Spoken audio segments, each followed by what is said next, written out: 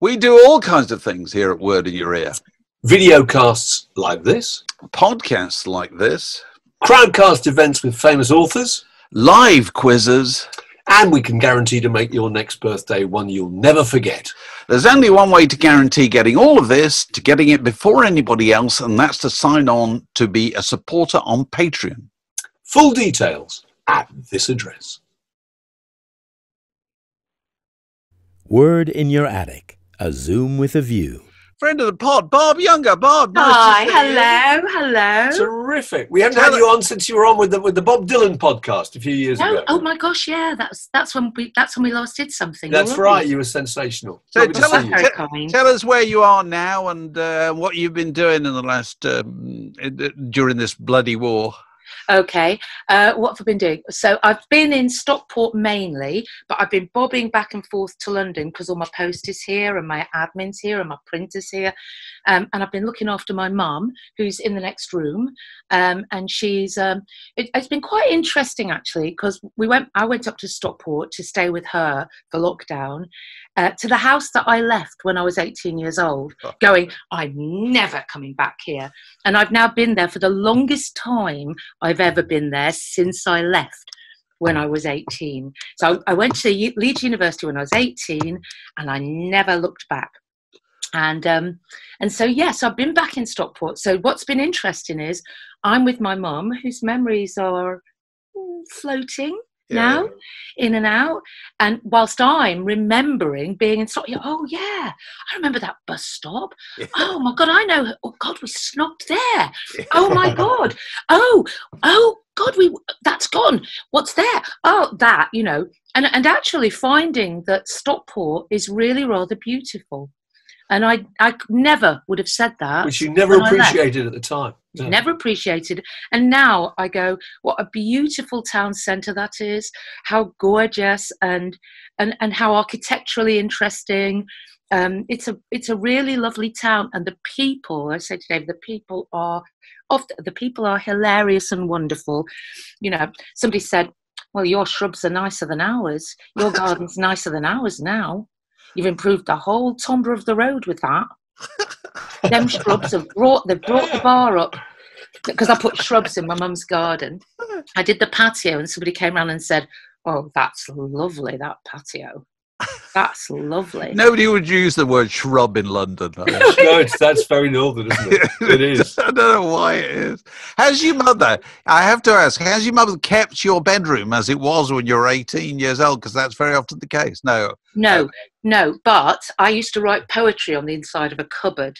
And my sister, of course, took over my room as soon as I left. And she put her poetry in. So when I was clearing it out the other day, I looked under there and I thought, oh, my God, there's my philosophical... You know, when you're 14 and you think the world's against you, so you start reading people like Genet, and you write it all down on a wall because you think in case they can't find me, it'll be on the wall. That'd be great. And it's fine. And it's my sister's. And my sister was very interested in Japan, so there's a load of Japanese stuff. So yeah, so it's been really. Right. And your ma's German, and your dad was Czechoslovakian. Is that right? Yeah. See, to me, that's very exotic. So interesting music in the house where you were growing up. And, music. I mean, just music all the time. And I mean, they were bone poor because my dad was a refugee, so they were bone poor. But they used to take me to, I mean, I was tiny. They took me to the cinema. They took me to, we were sort of taken in by, whether we were or not, we were taken in by the Catholic community in Rochdale, which is where I was born and grew up. I mean, my first 7 years were Rochdale. Gracie Fields territory, isn't it? People used to say, oh, she's a proper Gracie Fields. Didn't you like Gracie Fields? She's just like Gracie Fields. Do you have a shawl? Well, I'm thinking of getting one now. You know, now I'm moving south. I'm thinking it's time to do that. And a pair of clogs. Play up my northern roots. Be a professional northerner. Yeah. Why not? Why not? It's served a lot of other people very well. Yeah, absolutely. Yeah, there's many people made a living out of that. So, can you remember what means of playing music there was in your house when you were a child? Do you have a record player and things like that? We had a record player. With one of those record players, you do that one. We had one of those. We had records by Mario Lanza, Maria Callas, Nat King Cole. Oh, brilliant! Yes, Nat King Cole. We went to see South Pacific at the cinema, and so we bought the gatefold sleeve of the soundtrack to South Pacific with all the pictures. Gonna wash that man right out of my hair. Yeah, yes. All of that. Happy talk. The whole thing. I loved it so much. I still think it's one of the great musicals. It is. Yeah. We had the radio was on all the time. So right at the beginning of that kind of point where the 50s become the 60s. I mean, I remember putting on Radio 1, but as me and Mary Wilson do a memory lane on all this stuff. It's quite depressing being in a car with us. Anyone would think we were the age we were. But we both remember putting on the radio and listening to Woke Up One Morning Half Asleep with all my blankets in a heap when Radio 1 started. I can still 1967. I can remember that. I can remember that. That was the first record I ever played, wasn't it? You know, Radio Luxembourg under the covers. Yeah. Soul music, because I was in the Northwest, you know. Yeah. Oh, no, I mean, it was great. It was absolutely great. So loads of music in the house, loads of music around, you know, the little church youth club. The guy used to send to Detroit and get his records and send to, and he got records from Stax and records from Tampa that weren't out yet. And he used to come in with this pile of discs and he used to stand on, you know, a church hall top, and the boys, and we all had these blue skirts and we all did the dance, you know. Yeah. Can you remember the first record you ever bought? The first record I ever bought, this is so embarrassing that I can't bear to tell you. Lovely. No, you're going to tell us. You're going to tell us. If you're going to San That's a great record. Be sure to wear some flowers in your hair. I thought, why am I not in San Francisco? Yeah, as opposed to, were you in Stockport? Yes, why am I in Stockport? We bought caftans. Nobody over there is writing songs about Stockport. Walk through Mersey Square with caftans on. It's extraordinary. I was thinking this recently when I was writing something about this. How fast the idea of San Francisco spread around the world. Yeah. You know, so the kids I was in Wakefield, you're in Stockport. Yep. And we knew all about this thing, this place. We knew about Haight-Ashbury, and we knew about caftans and strange glasses and putting flowers in your hair. And people did their own kind of rather pathetic versions of San Francisco. They did, precisely. You could get a flower and you could put it behind your ear or something like that. You could get a caftan. But when you consider that had only just started happening in San Francisco, it's a long way away. Yeah. Nothing else had ever spread quite that quickly before. No, you know. I know. We went to see the film of Woodstock the day that Jimi Hendrix died in our Afghan coats. You know, in Manchester. We went by bus to Manchester, 92 bus, and we got off with our Afghan coats and all our jewellery and all our beads and our hair. My hair had a parting here, and then it just came down like two curtains down there and sort of swayed about. And I had these big long earrings and a huge, horrible fur coat that my mother refused to be seen out with me wearing. And we went to see it. And then at the end, when Jimi Hendrix came on the film, everybody in the cinema stood up. Everybody stood up. I mean, like lemmings, you know, like oh God, he's died. Stand up, you know. Oh, I suppose, If he, for Jimmy. Of course, because he died. That's right. Of course. 1970 was just absolutely the year that the film came out. Because he died, and so we all stood up, and I had a friend who met him on Bramall Station, and he was walking down Bramall Station with his coat flying, you know, and his hair and carrying his guitar case. And my friend was in the drama group and was probably gay, but you didn't know that then. Do you know what I mean? It wasn't invented then. Wasn't invented then. Although my father had a friend who was homosexual. Oh, right. That was invented. That was invented. But being gay wasn't. Being gay wasn't. We had a local butcher who was homosexual because you knew you see. He was always getting up in court in the local paper. But everybody just sort of... They did. Yeah, it's fine. Okay. Homosexuals weren't camp, but gay people were. That's the difference. Yeah. I didn't discover camp until I came to London, 68, 69. Yeah. And then you realise that all the jokes on Round the Horne, they'd all been based on this thing that went on in Chelsea or wherever. You know what I mean? Varda the handbag. Varda the handbag. Varda the handbag. Boner. Boner. And Julian and Sandy used to. Sorry, I'm going to interpose this because it's too good a joke to let go. You know, Julian and Sandy on Round the Horne. Every week they were a different company. They were a hairdresser or they're a travel agent or whatever. You know, we're a travel agent. We call so-and-so, and it always be a joke involving boner. And they said this week we're solicitors. We call boner law, which of course is a less well-known British politician of the 19th century. Oh, but I love that joke. We're called boner law. Sorry about that. Anyway. Oh no, you're that is so brilliant. So that is good. Barb, have you got any souvenirs to show and tell, to share with us? Anything? Yes. Go on. What have you got? Well, I'm going to start with an invisible thing because while we're in Stockport and Manchester and still up north, right? Here you have to imagine I'm holding a drumstick. It's Keith Moon's drumstick. Oh, right. Oh, good work. It's Keith Moon's drumstick, which disappeared from my bedroom when my bedroom became my sister's bedroom and never was to be found again. And it was Keith Moon's. He'd actually held it and sweated on it and played it at the gig we saw where the Who were doing everything. They were just, and Roger Daltrey was doing that. Twirling his mic. Oh, it was brilliant. It was a brilliant gig. And where was that? Where did you see them? It was in Manchester, and it's a place that doesn't exist anymore. And it was down a side street.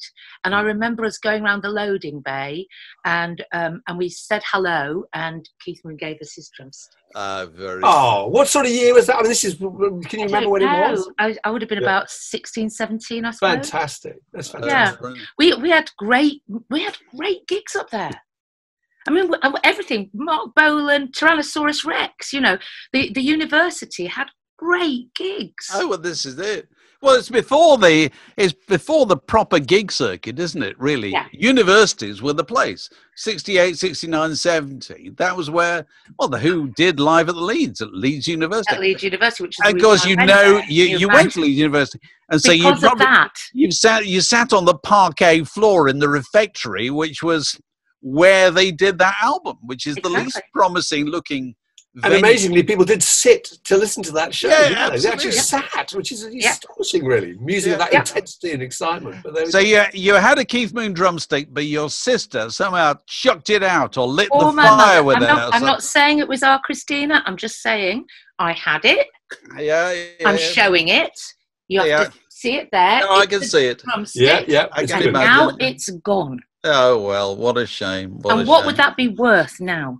Well, I don't know. You probably have to prove the provenance of it. Yeah, very hard to prove Keith Moon DNA.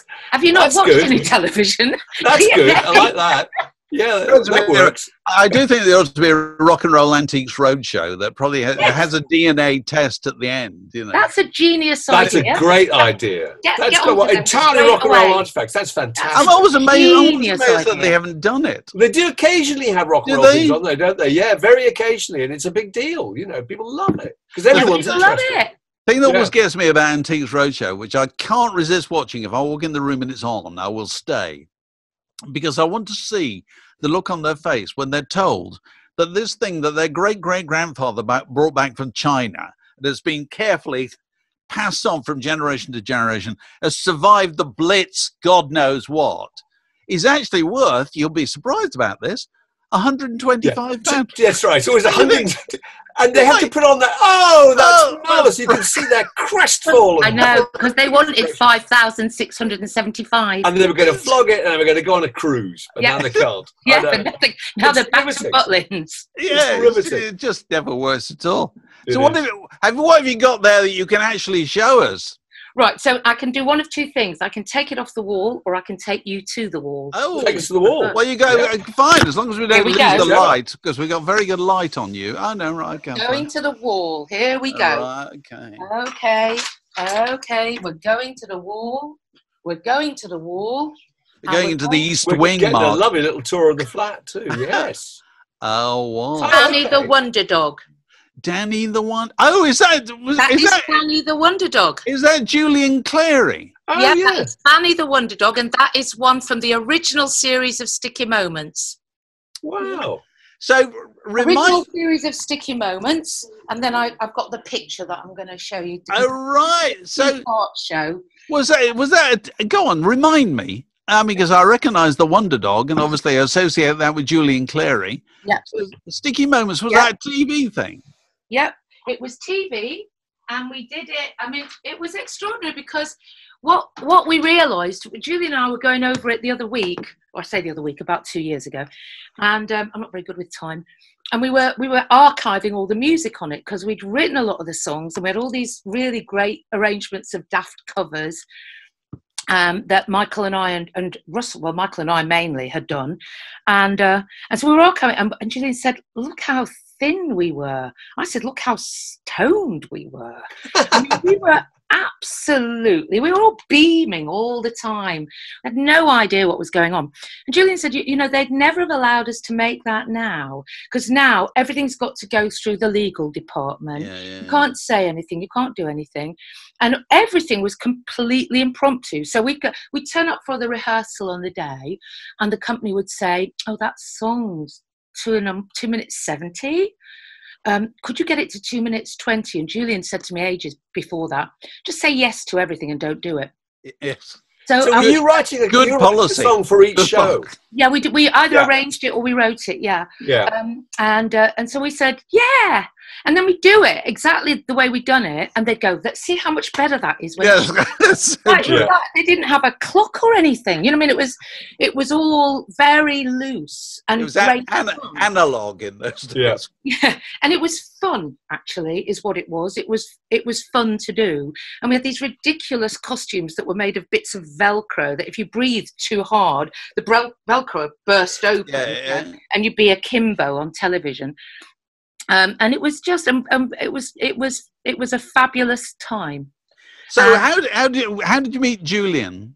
How did that all happen? Oh gosh, so that was at the Bushfires Cabaret, which Abby Grant, who writes now, who's now sort of quite well-known writer and comedy writer, Abby Grant was running the Bushfires Cabaret, and it was a really big cabaret in Shepherd's Bush. And everybody wanted to play there. And Michael and I got on the bill, so we were really excited about it.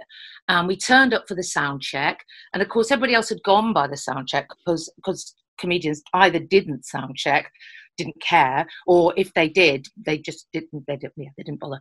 So we turned up for the sound check and then sat in the audience to watch everybody because I think there weren't any wings.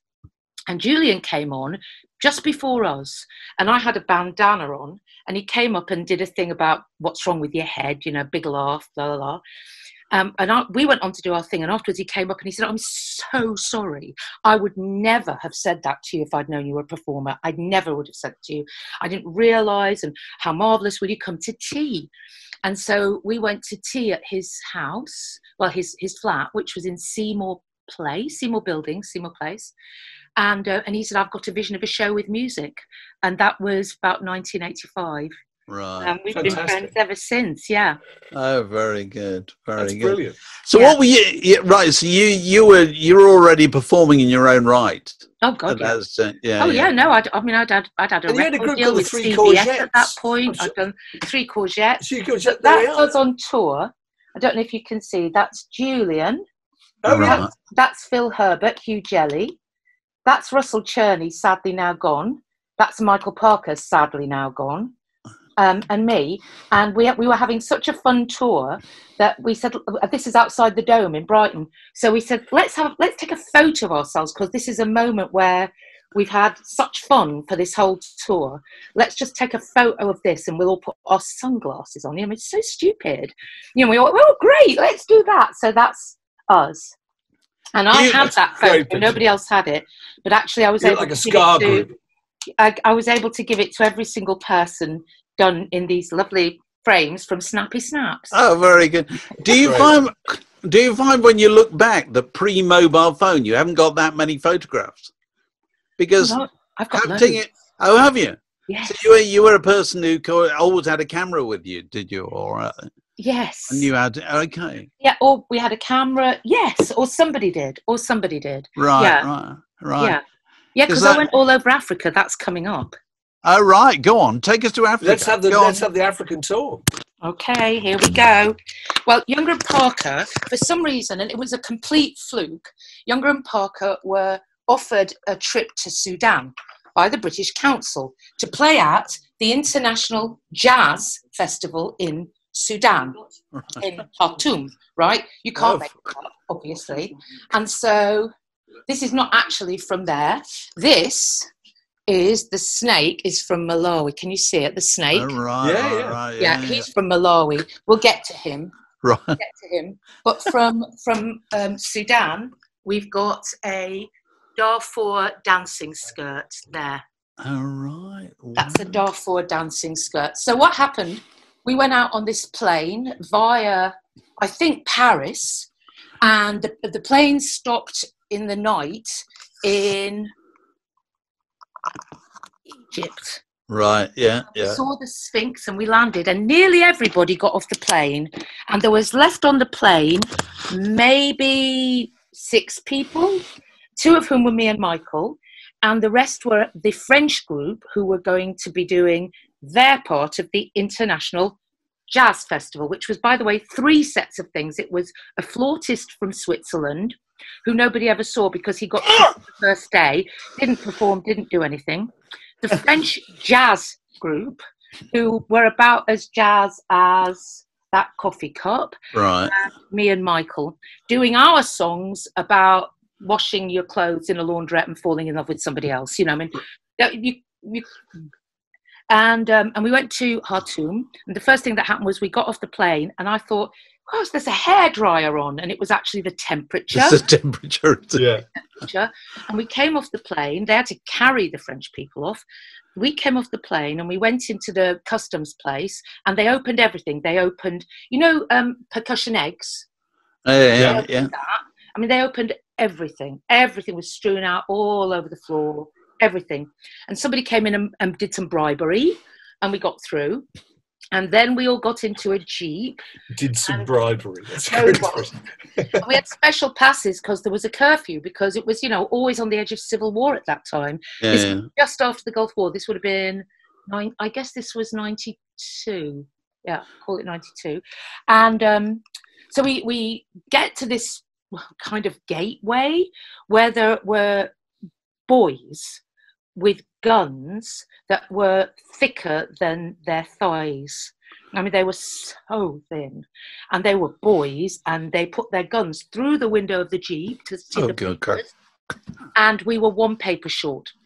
We had to go back. Some more bribery had to happen.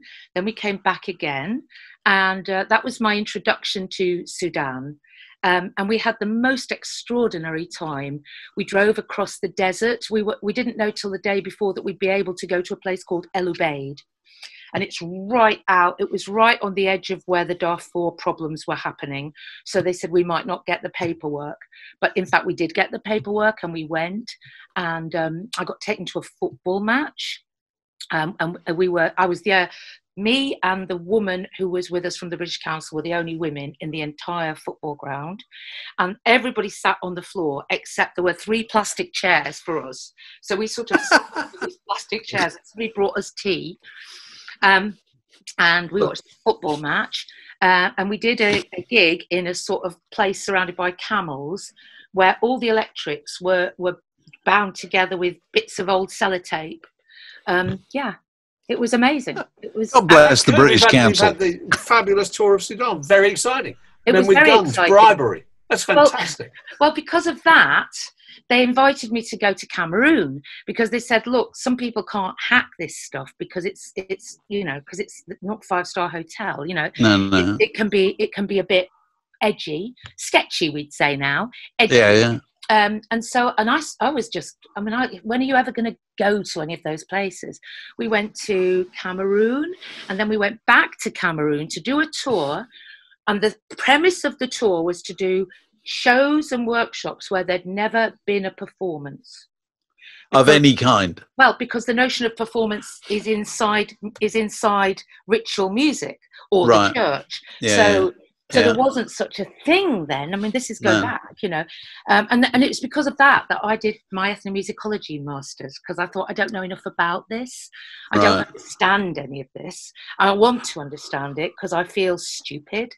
You know, I just felt like I felt like I was missing things. So then I started to do that.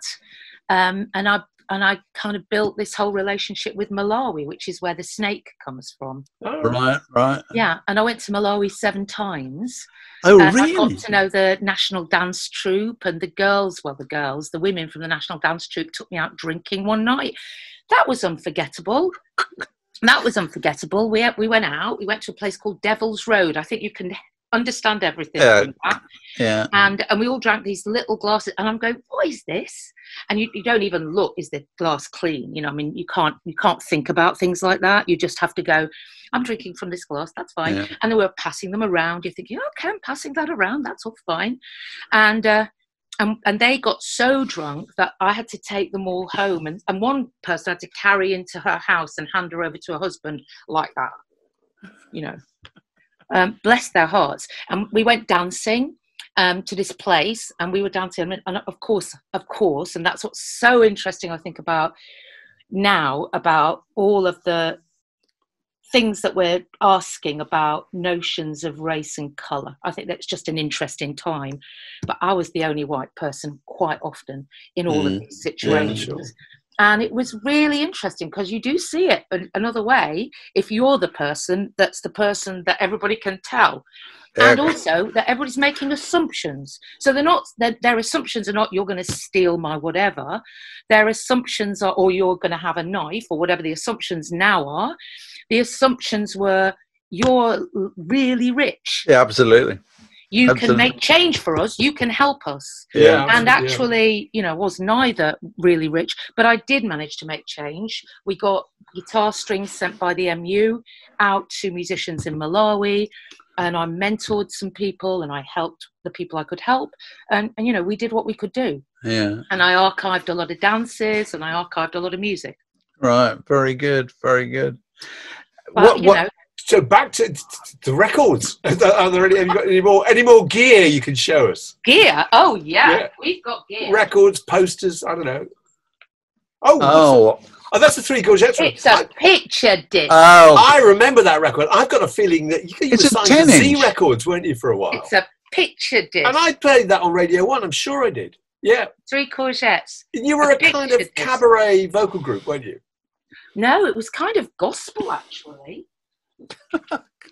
I mean, I've lived on the edge of contentious all my life, because when we used to go and busk, we used to sing, the Nightingales, Golden Gate Quartet, Blind Boys of Alabama. We used to do all of that stuff, and it was the best musical training you could have had. It's the basis of everything. It's got in it everything. It's got all of syncopation, all of jazz. It's got everything in it. You know, we did it in 3-part harmony at breakneck speed on the King's Road, down the embankment. We busked beside Pookie Snackenberger and the people who became Stomp. You know, it was a remarkable time, spirit of openness and all of that. So all of our stuff was right on that kind of weird edge between gospel and blues. If it was a Venn diagram, it would have all of those in it. Gospel and blues, and it would have a vocal harmony group, and it would have in it jazz. Yeah. Right. Yeah. I remember you. Yeah. So what label was that, Mark? You were saying Island. Well, I thought you were saying. Oh, it was Island. Didn't you have a Christmas record out with Z? Or I imagine. Yes. He came to see us. Us. Michael Zilka came with the most glorious woman, who of course was Christina. Yeah. And turned up at the ICA, and we were all sat in the bar, and somebody said, "It's Michael Zilka. It's Michael Zilka." You know, and we were very cool. So what? You know, And he came over, and I love you guys, and he had a big fur coat on. And it was Silver Fox, I think. It was right down to the floor. I love you guys. Will you do a Christmas song for us? And my real crossness about this is it's not on the re-released version. So I put it, every Christmas I stick it on YouTube again and flag it up, because we wrote, and it is, I think, one of my lyrical triumphs, Christmas is Coming. And, I don't know this. Give us a sample lyric. A Christmas is coming, no letter, no card. In the cold weather, my heart has grown hard. Now I love no one, into 3 parts. Oh, what can I do? Everybody in, Christmas is coming, are you coming too? I mean, come on, Christmas is coming, are you coming too? Nice. That's gotta be, That's and apart from the connection to the Julian entendre before we even did that, that's gotta be worth it. They should be putting that out. That's good. Yeah, so you recirculate that on YouTube every Christmas. Every Christmas, I hope that somebody will go, God, isn't this one of the greatest Christmas songs that nobody's ever known? And then that's it. And that's my my house on Skye. And then you'll be rating it in. That's Greg Lake. You know, that's right. Course, yeah. I often thought about doing a compilation called The Second Greatest Christmas Records Ever Made, because I am, you know, every year I circulate It's a Big Country by David Sigerson, which is also on C, curiously. Yeah, enough, it is. Which is just a fantastic record. But it's obviously never going to be as well known as, I certainly wouldn't dare. But it's basically, the idea is, America's a big country. And so here we are, Christmas is, we're wherever we are, and we're thinking about our cousins are out in Vermont, and our sister is out in Alabama or whatever. It's a big country. Merry Christmas, everybody. And it's such a beautiful record. It's so lovely because they haven't met a lot of them, have they? They don't really know that they bake bread and send it out west or whatever, don't they? Yeah, right. yeah. And I just like the idea. I like the idea of those Christmas records. They're never quite famous. Yes. So whenever you play them, you're playing them to somebody, or at least a bunch of people who've never heard them before. Yep. And therefore they're delighted by it. Whereas, you know, Merry Christmas, everybody. Everybody knows that, you know. So it's the second best Christmas records ever made. That's my dream compilation album. That works. Right, okay, I'll put yours on it. Bob. Right, and then call Ace this morning. That's a great idea. It probably is, actually. Ace would love it. Probably this year of all years, actually, because people are going to start thinking about Christmas next week, probably, aren't they? Because they're not nothing else to think about. Nothing else to think about. Yeah, you've got a long period of darkness, and that's the only bit at the end of it, isn't it? Really? They are. So you haven't been playing any shows, then, Barb. You haven't been doing any socially existent shows, or have you? I've done two. I did one at the 606. It was the 606's first weekend open. Oh, right, the King's Road, the old blues club. Yeah. So we did that. Well, it's Lots Road now, but he's been in Lots Road for 30 years. But God bless Steve Ruby, and you know, anybody watching this who hasn't been to the 606, go, because he has kept the place going through this. He was the first person to open in London in the whole of the jazz circuit. Socially distanced, hand sanitizer, everything. And I can't tell you what a joy it was. I played with Jamie Sophia because they said, just keep the lineup small, please. And we couldn't do any rehearsing because, you know, we weren't supposed to rehearse. So we could only rehearse there. So Jamie and I went down and rehearsed at about 4. And Jamie, because he hadn't been on a grand piano for 7 months, he was like a person who, you know, because he's a rising star of British jazz. Everybody's going to know Jamie Sophia if they don't yet. He was playing like a demon, and I thought, oh, this is going to be great. And sure enough, I mean, we both were it was just like whole sections of songs where we just looked at each other and went, just do it, just go. Right. It was great. And the audience were like, oh, and people came up afterwards and said, thank God, we've no idea what we've missed. And I thought... So quite a small audience where they all spread out and all that? Yeah. Every table had people on it, but they can only sell, like if one person's on a table, they can't sell the other 3 seats unless the other people are in the bubble. So, but there was somebody on every table, so it looked fine. It looked right. Yeah. And it was real, but people went mad. It was great. And but then... Did you look really pleased? I mean, this is the thing I'm interested in, because I was talking to a friend of mine who'd been to see Van Morrison, played at the Electric Ballroom. And Van Morrison was the person saying, get this lockdown over, let's all go out. And I thought... So you think he's going to skip out on the stage, punch in the air? Did Van look pleased to see you, the audience? Did he... Oh, this is great to be back. No, it's just the same miserable old scrote as usual. Whereas presumably your show, you must have been clear to the audience that you were thrilled to do it. We were both on fire, and they could tell, and we could tell, and they could tell, we could tell, they could tell, etc. And then we did another one in the old Red Lion, which Dilly Keane phoned me up, and she said, look, I've got an idea, don't laugh at me, but if I produced a show in our community pub, she said, because I can't see anything, and that's the thing that's hurting me, because she lost her whole tour, because Fascinating Aida had a 40-50 day tour this year that went skyward, in March. And she said, we've got this community pub and they've got a place outside. And I thought I could put Marquis roof up and I could get a stage and I could put up lights. And I said, yes. And she said, well, I haven't told you. And I said, no, yes, we'll do it. Yes. When do you want to do it? And she said, well, I don't know if you're free. And I said, I'm pretty sure I can guarantee we are. We're all free. Everybody is. Yeah. Bob Dylan's free if you could. Yeah. Exactly. So we went there, and she said she could have sold it out 2 times over. It was sold out 75 people, but I mean, you could have got 150 in a normal day, but she could have sold it out twice. She had so many people phoning, and I mean, she just did it on her phone number on Facebook. Really? And it was in the middle of the Cotswolds, and it was fascinating because it was an audience of people who I would say largely, not exclusively, but largely never in their lives would be inside a jazz club or a cabaret venue, or possibly even a concert hall, maybe, and they just loved it. And I had Jamie playing again. And I think it's always good to kind of let people in gently. So I said, rising star of British jazz, you're not going to believe what he does with this keyboard, because it was keyboard, obviously. It was full size, but, and they were cheering at the end of his solos, and people coming up saying, why do I never listen to music like this? This is great. Yeah. So I thought this is a very interesting time, actually, where maybe you're able to, I mean, we've got to find the pluses in all of this situation, because this situation sucks big time, which we all know.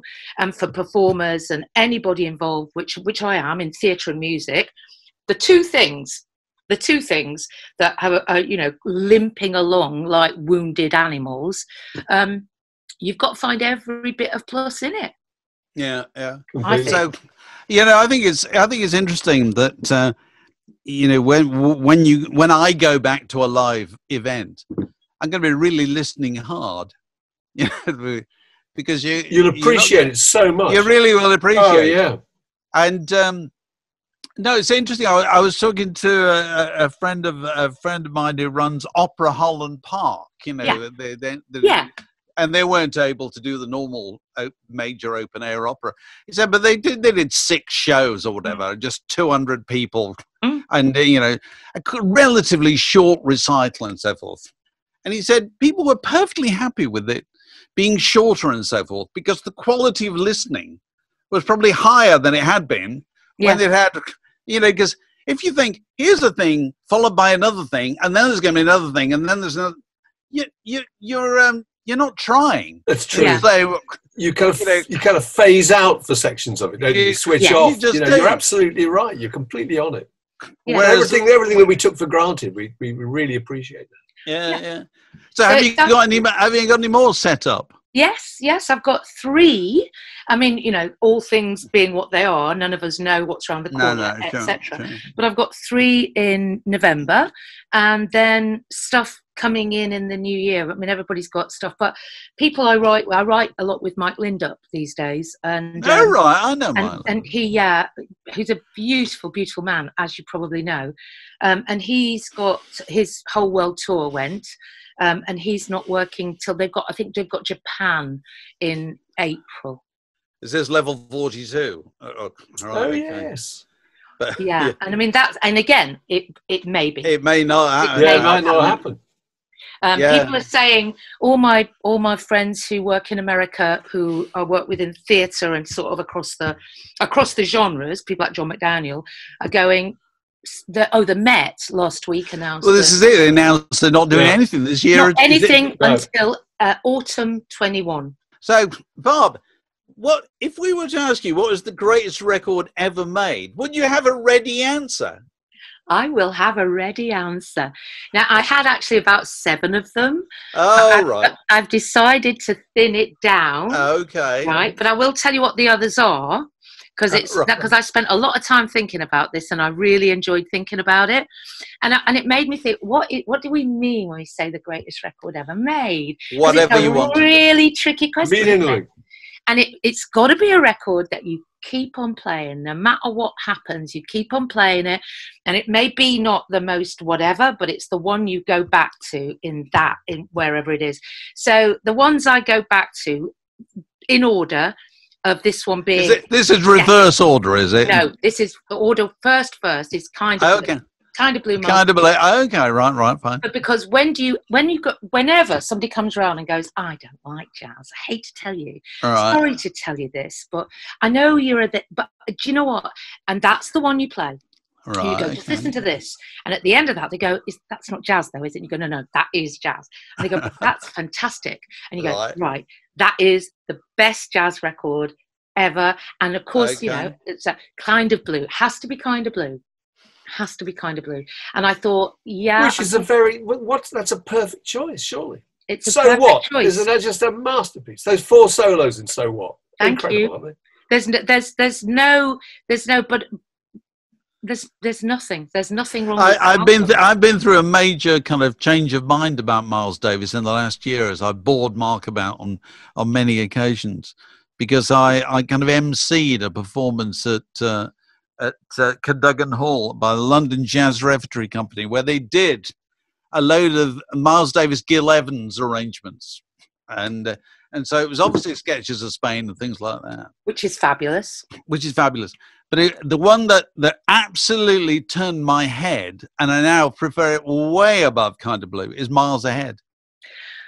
I absolutely love that record, and I'd never really heard it before, and now I can't stop playing it. I was literally playing it this morning before we started recording this. I've not been obsessed with the record so much in years. Well, I don't disagree with you, but I think for this little caption, it has to be something that opens a door, and I think Kind of Blue opens a door. Okay, fair enough. I'm not going to disagree. With you, but and I don't disagree with you. But I did have on my list, because I think it's worth knowing what else was on this list. Yes, of course.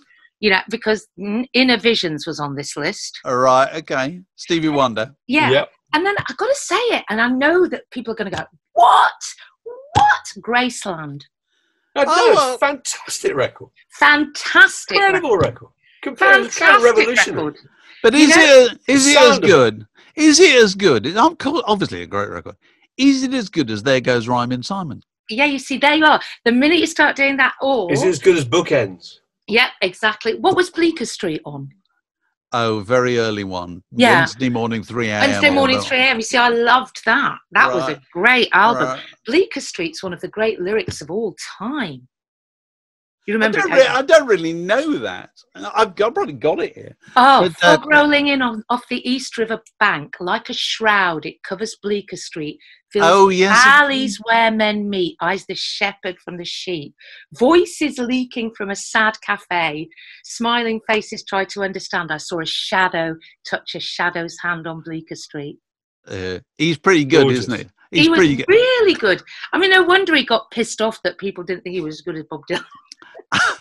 You see, I often think when the great reckoning happens, when all of these all of this great generation of singer-songwriters all go off to meet their reward, as we say, you know. And when the man finally looks at the record, all of it, Bob Dylan, Joni Mitchell, all of you, Paul Simon, I think, comes out very, very strong in that record. So consistent too, all the way through. I directed somebody doing a Paul Simon collection in America, and he really worked hard at it, and he went right into and every single one was a jewel, you know. Yeah, it was like 20 songs, and every single one was fabulous. And I thought, wow. Now you see, I've got another one for you. Go on. Tapestry, Carole King. Oh, can't go wrong. What's wrong with Come that? on. Yeah, What's wrong with that record? As Lou Adler said, who produced that record, he said, Carole King has the voice that every woman likes to think she has. Oh, interesting. Which I thought was a really good point.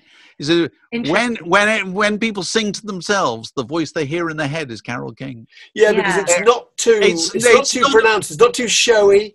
It's kind of like anybody could sing like that if they could just sing well. She started off doing demos, and he used to take round her demos because he worked for the publisher. And they would always hang on to the demos by Carole King because they just liked the way she sang. Yeah. Whereas it didn't sound she wasn't Dionne Warwick or whatever, you know. She wasn't belting or anything like that. She was demonstrating the song, and that's what appealed to people about the way she sang it. Yeah. And subsequently, that's what she did in Tapestry. Yeah, that's what she did in Tapestry. And I saw her tour that with James Taylor. Oh, right. Oh, back then. Yeah. Yeah. 1971, 70. Oh, you're good. 1971. Yeah. Dead right. Oh, Trans-Europe Express. All right. Oh, that's good. Tricky one, this. Because I thought, I don't know, because, you know, fun on the Autobahn. I sometimes think that's more fun. Right. But Trans-Europe Express, they were just fantastic. So original. Great record. So original. So those were my choices. Okay. And I thinned that down to Kind of Blue for you. Well, listen, it's a good list. It's a fair list, and I'm sure that many people will see this or hear it and will rush off to agree with you and to play them, enjoy and them. To play Innovisions again, and to play Tapestry again. Absolutely. Barb, it's been lovely talking to you. Brilliant to talk to you. Oh, joy. Really what joy. And all the very best in your move. You're moving to your first property. I feel like a grown-up for the with first a view of the time. sea, you were saying. Amazing. Yeah. That's so brilliant. I've become an adult. I'm weak with envy. We'll come and see you. Will you? Because I've got loads of room. Loads of room. Map and Lucia, welcome. Absolutely. We'll be there. Version of Map and Lucia. Thanks so much, Bob. Coast. Bye. Lovely to see you. Thanks. Cheers. Bye. Lovely to see you too. Thank you.